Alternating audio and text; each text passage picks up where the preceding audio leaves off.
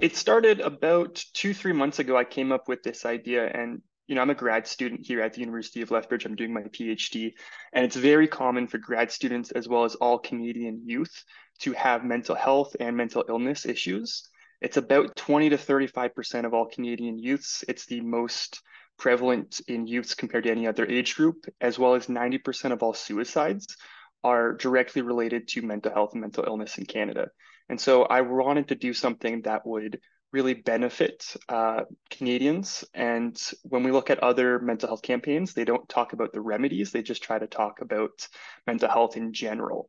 And so that's when I talked to a couple of my friends, two other business owners here in Lethbridge, and we started this campaign that just launched literally yesterday.